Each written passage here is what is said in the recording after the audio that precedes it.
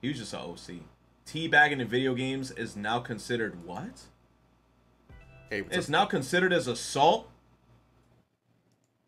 Guys, Rev here. If it wasn't clear already, we really are living in clown world these days. And no, that was not permission to make clussy jokes in the comment section, but if you follow this channel at any capacity, you've seen the dangers of giving room temperature IQ NPCs access to a global microphone, aka social media. And I regret to inform you that today is no different. The taking question, that teabagging characters in video games is a form of real-life sexual assault.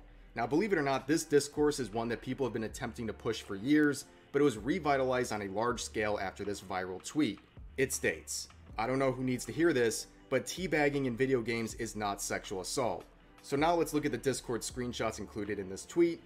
Yo, are we really getting to that point now? Where people are saying teabagging is sexual assault? This generation is full of pussies. This is the softest generation. Bro, like I keep saying, back in my day, bro, I was called the N-word, the F-word, the B-word, and not bitch. I'm talking about the ones where they be like, you know, when you're Spanish, they call you the B-word. They say they gonna do left, back, up, down, all types of foul shit to my family and my mom, and I'm here and I'm still okay. Motherfuckers out here is crying over a teabag. I wish I could grab these people and take them back to 2009. Be like, yo, bitch, let's go to a Modern Warfare 4 lobby, bitch, cause y'all need to get some tough skin. There is no toughness out here, bro. Or back in Halo 2 days. Oh, Halo 2, Halo 3, we're gonna have to bring people back to this shit because it's like, yo, everybody's a fucking snowflake. The first user stating, that's crazy. Yep, and then we get into games where people think it's okay to teabag and that it's funny, when in reality, it's sexual assault. Ugh, we live in a gross world. Sounds like a skill issue, to be honest. If you don't want to get teabagged, then don't let your character die in the first place. Exactly. But the next screenshot begins with this response. If teabagging is sexual assault, I'm a repeated sex offender. I mean, look, if teabagging people in World of Warcraft constitutes sexual assault, you might as well call me Rev Says multiple felony convictions. But this user responded with, I mean, it is sexual assault. If I do not consent and someone rubs their genitals in my face, that's sexual assault. Bro, me reading this makes me want to do it more. So next time I play a first-person shooter and I beat someone, I'm definitely teabagging times 10 now. I wouldn't be proud of being a repeat offender. You may think it's just a video game. Well, I grew up with a large crowd of boys who did that for fun all the time to other people in real life. It's not funny, it's disgusting. Okay, that's completely different. If in real life, you're laying down and somebody legit took out their balls like a teabag and rubbed that shit on your head, you should have just punched the dude in the dick and then he would have never done it again. But if we're playing a video game and this shit is happening and you're considering it as sexual assault, there's just something wrong with you. First of all, what kind of people was this person hanging out Exactly, with? that's what I'm saying. The fact that they can't separate someone doing this in real life versus in a video game is the red flag you're looking for. And the final screenshot continues on with this one user claiming that when it comes to teabagging video game characters, there's no excuse for sexual assault and blah blah blah blah blah. Now this discussion raises a few questions, like if teabagging a character is sexual assault, then is killing their character also murder? That seems like a fair extension of the here logic. we go. And the next question is, how much do I need to pay for footage of someone reporting that they got teabagged in a video game to the police? Because I would give a substantial sum to see that put into action. Wow. But in all seriousness, there are people in this thread and all over Twitter defending the concept of e-assault via virtual teabagging in the year 2022. Enough is enough, man. If this isn't proof that we need a complete overhaul of the educational system, then I don't know what else would do it. The takes were so bad that even Charlie, aka Moist Critical, weighed in on the issue with this tweet. I just read a large thread about how someone watched their teammate get teabagged in Valorant and it left them traumatized. Oh my Video games God. aren't real. You didn't just witness necrophilia or sexual assault. Holy shit. And Charlie's tweet brought up the discussion about how this current generation would never survive. That's what I'm saying, bruh. Which, while that might be true, but speaking on behalf of a disgusting boomer who lived through that era, it wasn't some utopia of free speech. It was just a bunch of 12-year-olds screeching slurs while their mom was in the other room making them grilled cheese. I can guarantee you living through. Yes, that's true. But at the end of the day, during that era, if you did not know how to hold yourself down in a lobby, you will get eaten. Every time you went into a Call of Duty lobby, it was legit like you being thrown in the water. And if you didn't swim, you're gonna sink. So if you jumped in a lobby and you're squad up with your boys and you met another group of people that squad up, the second I jumped into the lobby, the second I jumped into the lobby, it was me starting the negativity. Second I came in, I'd be like, Proper Darling, look at this bitch ass motherfucker right here. Proper Darling puts on his headset. Bro, who the fuck is this, man? Your name is Manny77607, bro. You probably do this, that, and the third, some racist Spanish shit. And I'd be like, yeah, man, I probably do that. And I fuck your mom in the ass, bitch. Yo, bugging out.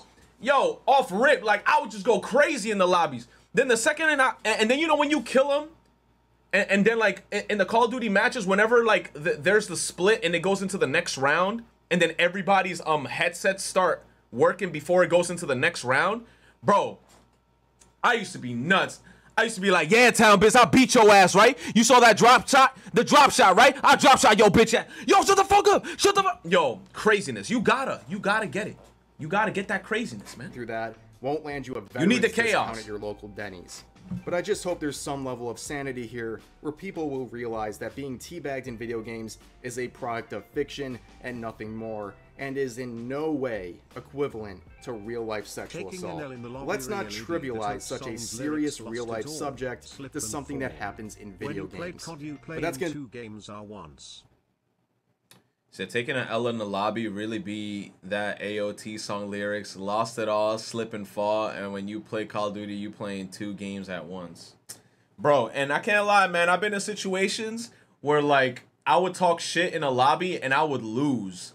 And then when I lost, motherfuckers be like, you quiet now, huh? And then I'll still be talking shit and I'll be like, yeah, I lost. Yo, back out, bro. 1v1 me in the lobby right now. No stun grenades. And then they're going to be like, bro, I already beat your ass. And I'll be like, back out. Rust. 1v1. If you use stun grenades, you a pussy. And then they'd be like, nah, I'm not backing out. I'm not backing out.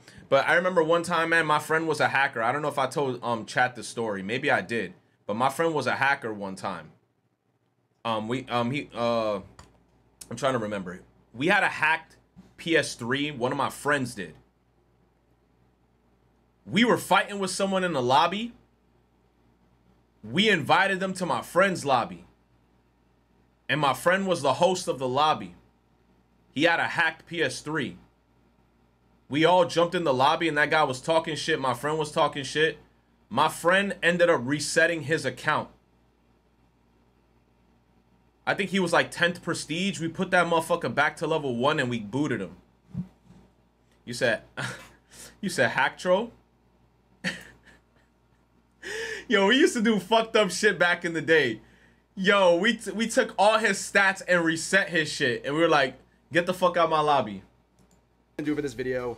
Hope you all enjoyed. But that was like way back in the PS3. My friend managed to hack his PS3. You said that's fucked up, bro? Yo, I'm telling you, back in the day, we were toxic.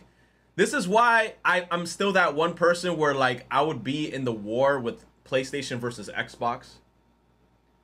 Because I grew up in that era. And it's just my inner toxicity. Today on Splatoon, all them 200 rank X sweats would mold hard. Yo, that'd be nuts if you could do that. You probably can do that. There's probably like an exploit that you could do that, but I don't know how to do it. You said explain why would you be so damn toxic? It's just I don't know, man. It was a different time. We would just jump into lobbies and just have pure animosity. Like, motherfuckers is in the lobby screaming shit like, I'ma kill you, type shit. You still fighting that war with Xbox? Yes, my own mental little war with Xbox. Spider-Man can meet me at the D. You know what it is? When the new Modern Warfare comes out, that's why I kind of want to get it, just so I can play online and talk shit in lobbies. When the new Modern Warfare 2 comes out, and if the online is good, I want to talk shit in lobbies, man. Retro, hop on Cuphead, and it'll come back out. True, but the toxicity comes out more towards the game and not like an actual person. When you like you know, target that animosity towards a specific person is different. You said, bro, we gotta play Apex so we can teabag the enemies. Yes, we do. Yes, we do.